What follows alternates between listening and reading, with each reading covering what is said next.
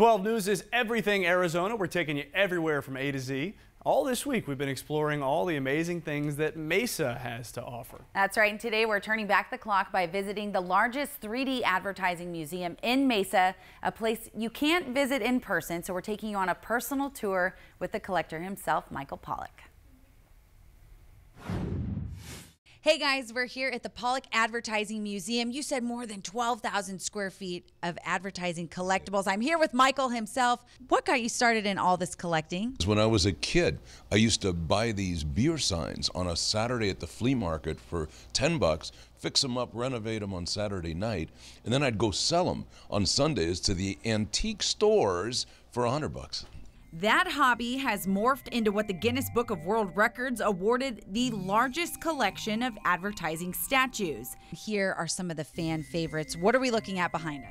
These are all vintage lunchboxes, and some people may not be willing to admit that they recognize some of them because of the vintage of them. Fess up, we know how old you are. And on the total opposite end of the spectrum, the beer taps. Take a look at all those. How many do you have? You know, I think we have somewhere between 12 and 1,500 of them. This is a very special part of the museum because these are the Behringer collectibles. And Michael, tell us a little bit about what makes these pieces special. Every one of them was produced for a jewelry store. You would come by and see the most recent one because they had such animation and they were attention getters. But then ones that are so important like Moonshot from 1957. But the amazing part was, as we all know, we didn't even get to the moon until the 1960s. How much is the most expensive? You can find pieces as low as, $10, whatever. And then, of course, you get to a certain level when, people from all over the world happen to want that piece. You can spend 100,000 plus on a piece. Okay, we're taking a step in a different direction with the Buster Brown shoes. You said they had to trick the kids to get them into the store, and how did they do that? This is actually a balloon blower. There's a helium tank here, and this they would put the balloon on, and the kids would be like, sure, we want to go get shoes. So obviously, we're in the television business, but the Crosley radio, very popular, and this little old lady was selling those way back when.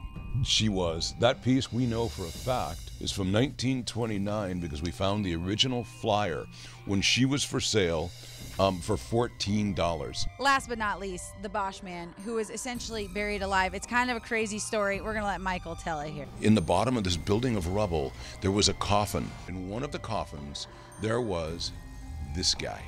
And so he's risen up and he's here today with us. We won't rain on your parade, but we are done toying around. 12 News is everything Arizona, and we're taking you everywhere from A to Z. From the Pollack Advertising Museum, I'm Rachel Cole.